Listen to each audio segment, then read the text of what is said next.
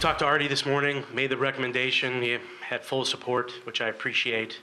Just thought it was time for a new voice, and we have not played well. You know, the last 2 weeks have been really tough. You guys have seen it. So there hasn't been one phase of the game where we've been good. We've struggled on the mound. We've struggled at the plate. We've struggled defensively. We've struggled base running. You know, the one thing I will say is the effort's been great. You know, and I believe in this group.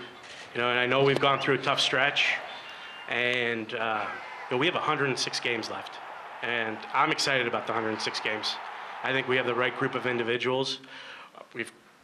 Big reason you guys have heard me talk about makeup a ton, right? I talk about makeup all the time.